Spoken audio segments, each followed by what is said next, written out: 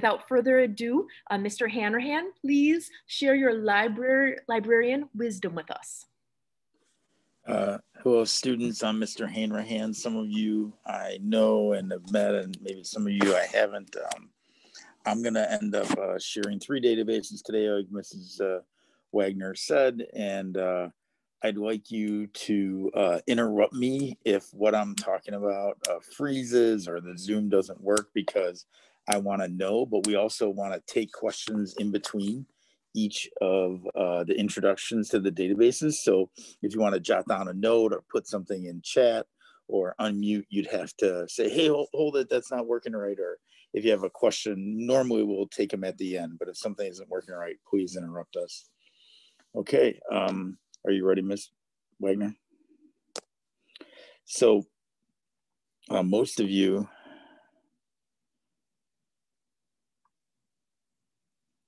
are we still good? Okay, good. All right, most of you use Safari, and when you use Safari, you probably are going to go right to Google. And I think for this assignment, a better place to start is like from the Wheeling website. And I think it's also a good idea to like bookmark this if you haven't already done that. So you could do that here with the up arrow, and I'm going to use that up arrow a lot from this menu up here. And you should bookmark this page. I just think it's valuable. From there, if you could split screen or multitask, like while I'm talking about this, also do what I'm doing, I think there'd be a lot of value in that. So I go to this menu at the top and I go to academics, and then the word library here. And at the top, you can see that this is where I came from, the home page, academics, and then library right here at the top. So it's also a good idea to maybe bookmark this page, add a bookmark to this, so that you had access to the library resources right here that we're going to go to. This is like the database page. You could also get to the same spot by going over here, find databases we subscribe to. They both point to the same place. So from this page, also another page maybe that you'd want to bookmark, I'm going to go over 3 databases. I'm going to say what they are, and then we're going to review them one at a time and then take questions in between. And I apologize to students who are like, already know this and are already really good at it, but hopefully you get some takeaways today that have some value. I'm going to go over opposing viewpoints right here in the middle of the page. And then also, that's a Gale database. And then this EBSCO database a little bit farther down, this one called Mass Ultra. And then finally, the CQ Researcher. This is just a way to get access to these databases so that you can gather keywords. And it should happen about that quick on a fairly fast internet. I think it's a good idea that you do that. And you can see at the top over here, it says 214. I can also sign in with Google over here at the top. And I would pick my D214 account. And when it works right, your name should show up at the top according to how your name is registered with the district. This database has like opposing sides of controversial issues. And instead of immediately typing in a search in here, I think it's a good idea to go right here to browse issues. And then they organize the issues by these different topics like business and economics, family issues. You can see all the different ways they organize. If you wanted to select one of those, it would narrow this long A to Z list down. But I'm interested in the death penalty. So as I look for the death penalty, I get disappointed because I can see that the death penalty isn't here. Is there another name for the death penalty I could use?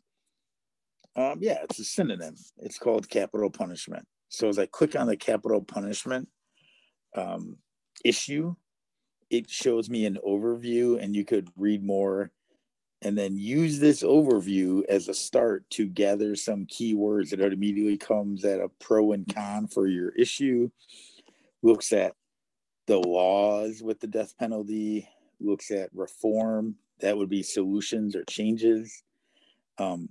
When the death penalty came back through the court system, and there's like state level reforms, lethal injection controversy, and then there's a citation at the bottom, and you need the MLA citation. You could also just hit select and then copy if I wanted to use this.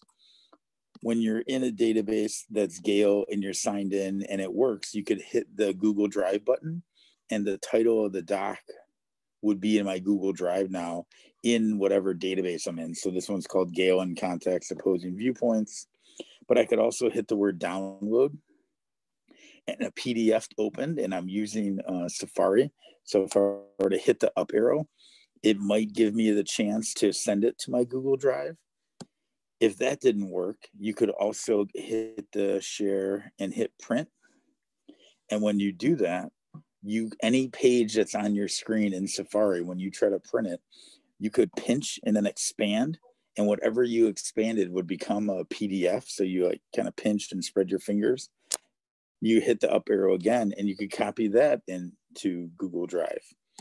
And when you've done that, it kind of gives you easy access to files and things like that. But an important thing to know is to check that maybe it's there. So you could go into your drive and make sure like, okay, that is actually in my Google Drive, either under my recents or under that folder of material.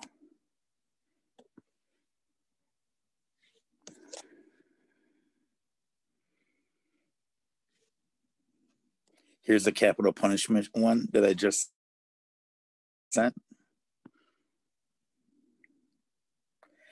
This is what I just worked on. So this is the full text of that thing I just showed you. And that's one of the demonstratives there.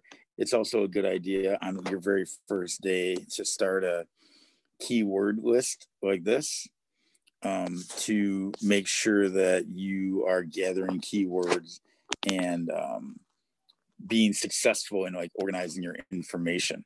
And then I want to show you when I'm looking at information in this database, and there's all these different types of information. When I were to pick one, let's say it were to be viewpoints.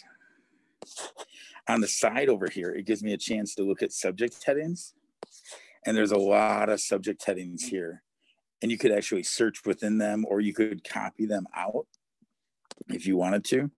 And you could paste them into a doc, right? Into one of the like keyword docs that you're making, or you could paste it into a spot where you're keeping notes, because these keywords and this like process is really the way to find good information. Everything in the parentheses after the keyword is there a number of articles associated with it. So another solution I have, like if you were to look at academic journals and click peer reviewed, it may narrow it down a little bit, and you may get a pretty small number. But this is a 10,000 word American journal about the Pope and the death penalty and how Catholics view capital jury selection as unconstitutional. They think it's like a problem. I haven't even opened that yet, but if I wanted to use that, that would be a way to get very detailed content that was peer reviewed in this database. But I could also go into advanced search and use one of the words that I just learned. So I could do capital punishment or death penalty and see if that gets me more or less specific information. And it had 107 academic journals, and now we're at 121. And it's showing me that I searched for both. You could also type and use these fields here where you type something on this line and type something on that line, and or will give you the chance to use either word, search for either word, and requires that both words are together. So if I were to do that again, it just did a little correction for me because of a typo I had. If I did and, I should probably get fewer results. And now we only got 38 academic journals, and a lot fewer because I used the word and instead of the word or in my search. So that's a little introduction to this database. I just want to remind students that when I open a file or open an article, you could download it. You could also hit the cite tool, select this information, and then copy it into a doc. And I do that on the very first day because I feel like it has a lot of value and I don't want to lose my information. And a lot of times at the bottom of these articles and things like that, there is a citation that'll be copied and put in your Google Drive. But if it's not, I really find it valuable just to take it and put it in my doc right away. So that was a quick introduction to downloading, adding to Google Drive, gathering subject headings or keywords, and citing a source in opposing viewpoints. I feel like that is enough of a quick intro. What do you think, Mrs. Wagner? Yeah, I really, I know you just reviewed the main points, but they are so important that I just want to say them one more time for the students that the database, we pay thousands of dollars to subscribe to the databases, so they're password protected. And I think some of you experienced this with our practice baby IRR, that you can't just copy the URL like we're used to. So that's why Mr. Hanrahan made a big deal about like, hey, PDF it, even if you think you might use it. And I don't know about you guys, but I hate doing MLA citation. Ugh, I'm busy. I got other stuff to do. So I love that he showed us when you have that open to use that citation tool, because so many of my students save the PDF and then later they're like, Mrs. Wagner, where's that citation tool? I'm like, oh, you have to go back in. And I don't know what it is, but when you go back into the databases to try to find the same article, it is never as easy as you think it's going to be. That's all I can say about it. The last thing I want to reiterate is that we are spoiled by Google. I can type in the cruddiest search and Google will read my mind and be like, Laura, this is what you were looking for. And the databases are an 80s robot. And so I want you to imagine that like you're feeding information like the printers you guys don't even know that we used to have with the tear off edges and they're anyway, old school, that it will only look for what you search. So if you search African American, it will not search Black. Google will do that for us. We are so spoiled by Google, but that's why Mr. Hanrahan was making a big deal about, hey, these synonyms and these key search terms, here's why I'm finding ideas for them and keeping track of them, because those of you that are paying attention right now to the importance of key search terms are going to have a successful research journey, and people who are tuning out right now are going to get really frustrated and be like, there's nothing on my topic. So Mr. Hanrahan reviewed those 3 points, but I really just wanted to emphasize the why behind them. But he's going to show you 2 other databases that you have at your disposal. Any questions so far in the chat or anything I didn't see? Yeah, no, they're along for the ride. I don't see any questions so far. Keep going, keep going. Okay.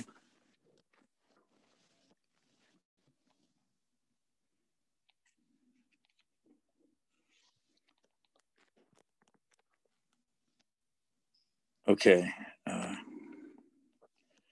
was a lot of use of Gale. Look at that.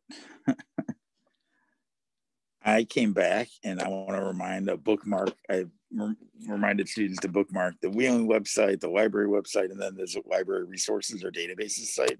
I think that has a lot of value. We went over opposing viewpoints here, and now we're going to go over this EBSCO one called Mass Ultra. And I might have logged into there before, but you need your net ID and password to log into this. And it has some Google features in that it'll use Google Drive, but I haven't found them to work very well. I will say down here, this limit results full text in the Gale databases, it automatically does full text, and there wasn't that automatic selection in this EBSCO database. In here, we're kind of talking about these different things where we talked about Booleans and stuff like that, or find all my search terms. When you do select all, it's saying that it's requiring an and in between every one. And some of the words I used were capital punishment, and I had a little typo, but then it gives me suggestions, right? And then it gives me all these suggestions, and you notice how it put or in between death penalty and execution and lethal injection. I think that's pretty interesting. I just want to do a search, but I included full text over here now on the side if I want to change any of my settings. I also want to give students the reminder that Google is not bad. We know everything that Ms. Wagner just said is wonderful about how it can read our mind and do all these things. The difference is when it comes to full text academic articles, a lot of times they're controlled and protected and there's a cost associated with them. And we don't want you to pay that. If there's good research that you can find that's academic and published and peer reviewed, that's what we want you to get. And we know that you can get a lot of that in here and you can just pick that to then get it. And you can also unselect it, right? And in this database, on the right-hand side of the other one, there was subjects. And on the left-hand side of this one, there's these subject headings. And you can hit show more. And once again, the number of documents and hits that are associated with all these keywords are an important thing to do. And you can take things like criminal law, you could take all the criminal justice system, capital punishment sentencing, criminal sentencing, and now we have death row inmates and lethal injection. So you have all these ideas that you could select to limit your results. And now, or sometimes it would expand your results. You could look at some of these. And as we go through these, a lot of these are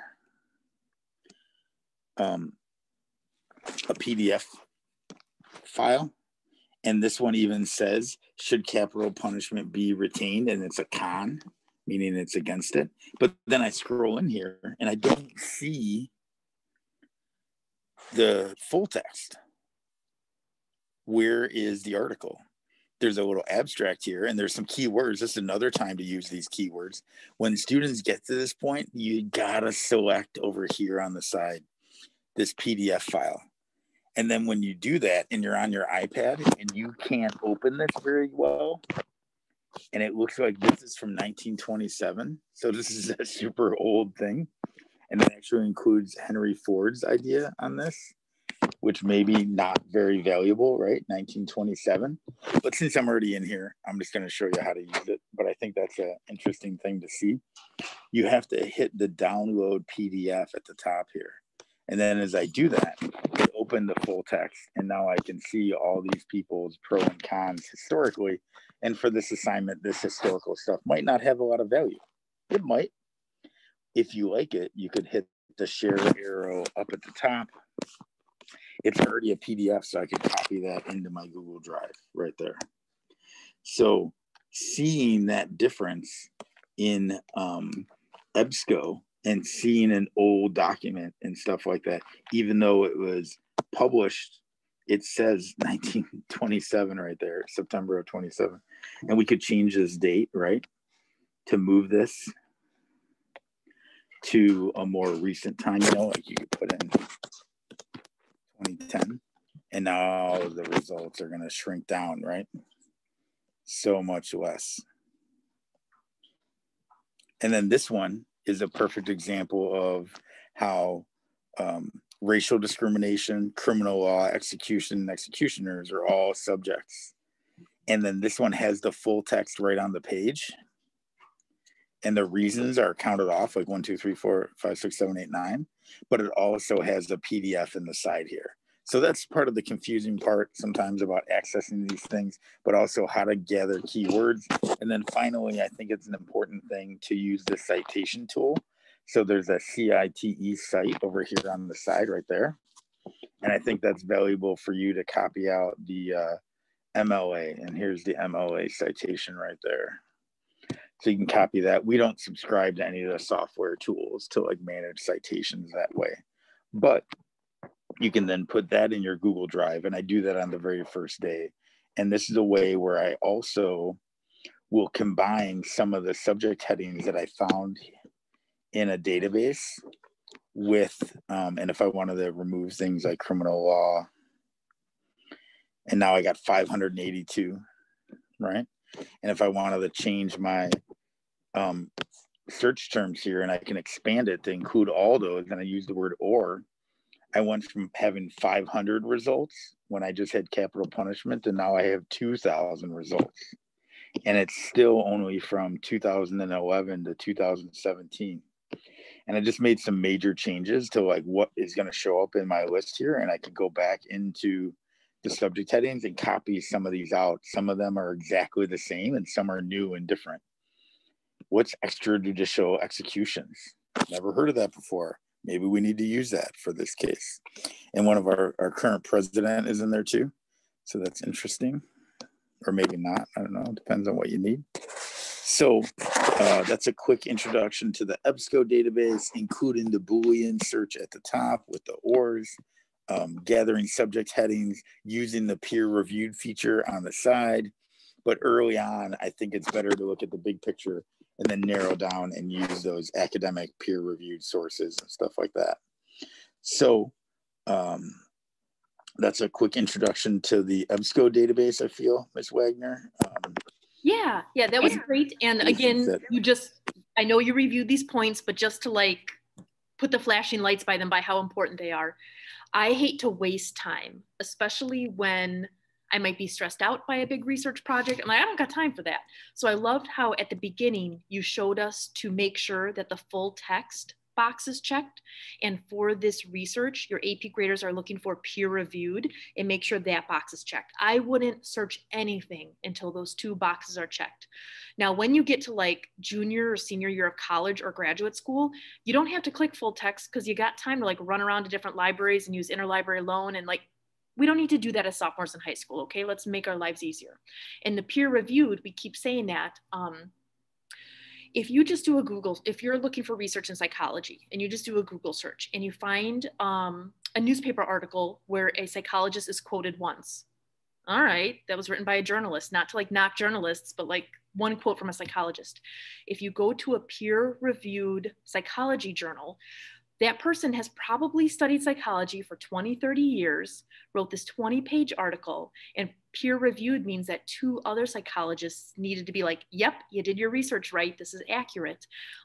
So that's why AP seminar and just your college research in general in your future is going to predominantly be peer-reviewed. And so that's why you wanna check those two boxes. I also liked how Mr. Hanrahan talked about narrowing the topic. He first started just with like death penalty, but then eventually he saw the subtopic within it about race and how those two intersect. And that's why the research video I made for you guys and also Mr. Hanrahan are going to be great resources, because my weaker groups in the past have just stuck with the death penalty and been like, I don't know, should we keep the death penalty? And my stronger groups have found the subtopic. So use your resources, narrow those topics. All right, we got one more database. Take it away. Yeah, and this database that I'm sharing doesn't have any peer-reviewed content. It's just a way to gather ideas and keywords. And I just want to say that because I know how valuable peer-reviewed is for the final results of what's going on for submitting to the IRR. Yeah, and if they have like 9 peer-reviewed and want to use 1 non, you know, this is also a very credible source. Yeah, and the idea is too that like, I'm not sure what my topic is. I'm not sure what my lenses are. This would be a reason why you'd use this next one I'm about to show you. Yeah. Okay. As you're setting it up, I love what you just said, because I think some of my students think that when they're looking for a research topic, they're just gonna sit in their room and it's gonna like zap them with like lightning. But Mr. Hanrahan and I have written so many research papers that we know you have to do some research to find your research question. So I just love what you said, and I'm gonna mute myself now. Yeah, I want to go even further as I'm about to look at the CQ researcher, Ms. Wagner, and if you want to hop in, I'm very comfortable with that. Nowhere in this process are you gonna find someone writing one of these articles or writing information about your topic that says the social, economic, and political aspects of the death penalty.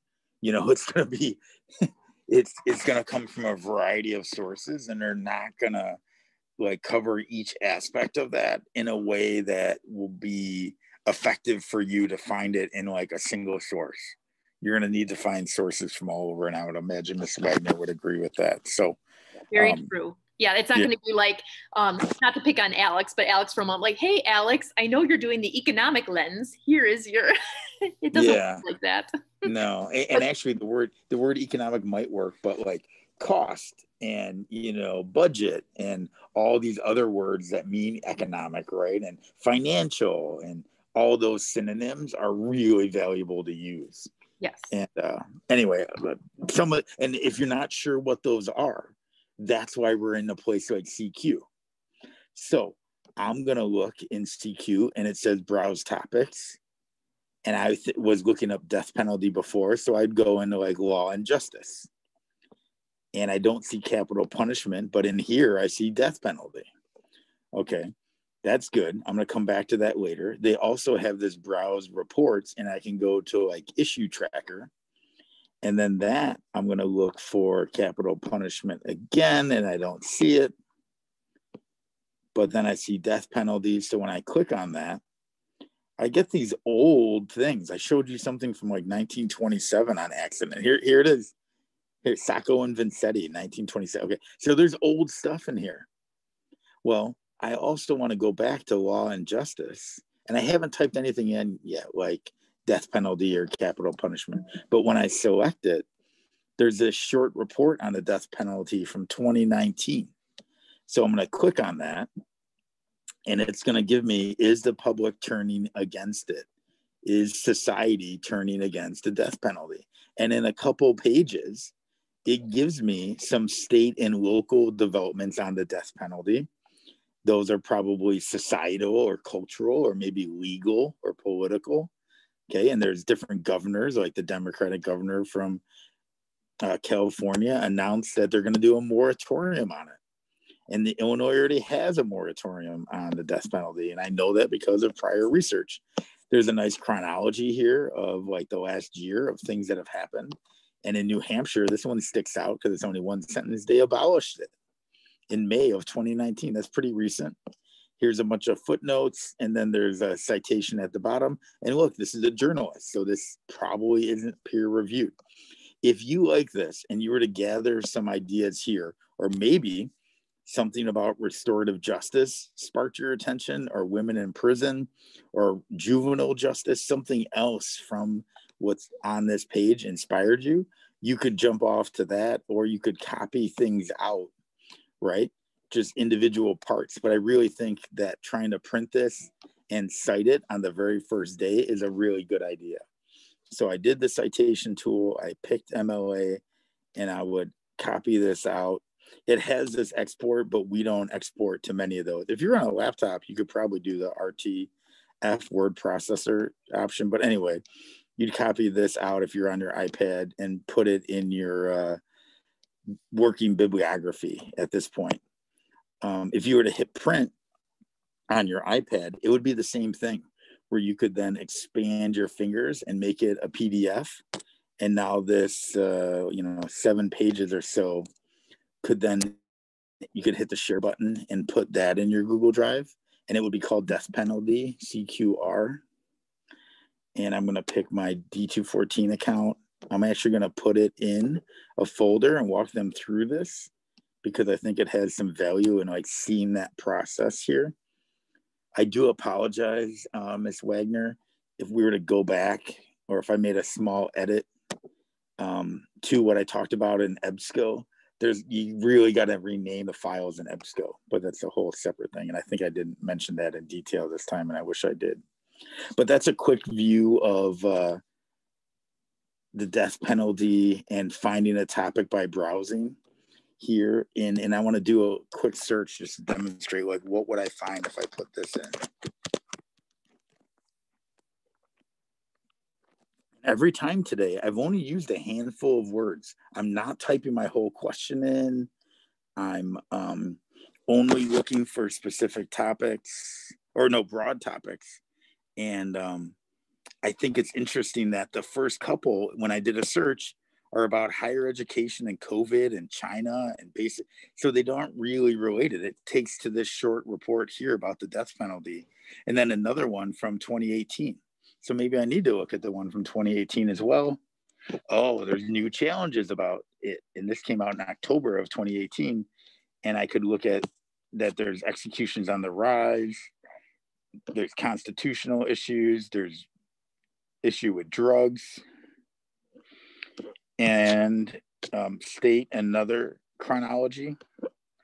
So this is just another way to use CQ, but I wanted to show students that sometimes your results aren't going to come up and they're not very good the first 5. On the side here, I could narrow it down to just law and justice. And what do you know? Oh, quickly, I got better results in the first couple. And even the one about insanity is still about law and justice and different forms of punishment. And they even show you by the topic there. I think that's a quick intro to this. I think that's a okay start for this one. I did want to show you a full CQ report before I wrap up. It's very long.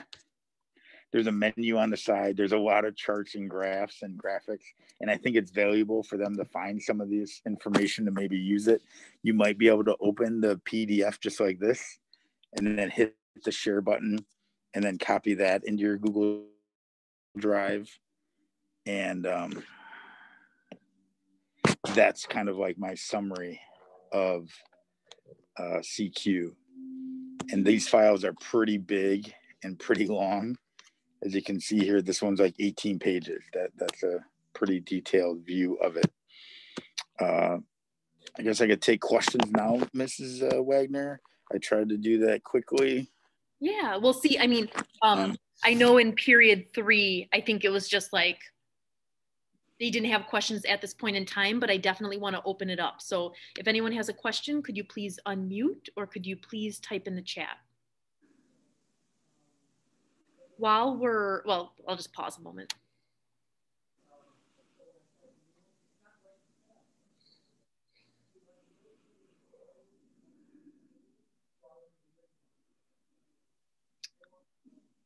So if you have a question, you can still put it in the chat, but I want to remind you of the purpose of this presentation from Mr. Hanrahan. We do not expect that you are like pro researchers now and you have everything memorized and like off you go. The purpose of today was to give you a lay of the land. Like these are the different things you need to know. Here are some different resources. And so I recorded this video. I will post it for you later. And it's not like you're going to sit and watch the whole thing with some popcorn again. You're going to be like, okay. What? Yes, they are. Yeah, I am my voice. Nominated for awards. Soothing sounds of Mr. Hanrahan. But you'll be like, okay, I'm going to CQ researcher, and I know he said that thing about key search terms, but I don't remember what he said. And you go to that part of the video and you watch that 1 minute and you pause and you quick pull up your own screen. Like that's how you're going to use the video. And we also wanted to make sure you met Mr. Hanrahan virtually, so you know that he's a resource that you can reach out to. And if you're ever waiting, and I see there's a question in the chat, so I'm going to answer it in just a minute.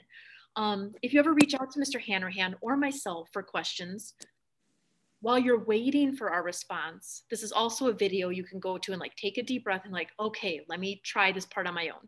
So we don't necessarily have to use the one from Digital Portfolio, right? I would, Mr. Hanrahan, I would recommend that as your first stop. Yeah, it's very good. Mr. Hanrahan didn't have access to it, but I made a video on it. So you have videos on all of them now. So I'd start. So also, I love that question because I know that person watched my video. Hey, all right. Now you know it all. And the tips that he talked about full text, peer reviewed, PDF, MLA citation. I mean, that goes across the board for all of key search terms. It doesn't matter which database you're in, that those skills transfer. All right. I loved that question. And I don't think we have any other questions right now. Mr. Hanrahan, do you have any closing statements before I stop recording for the day?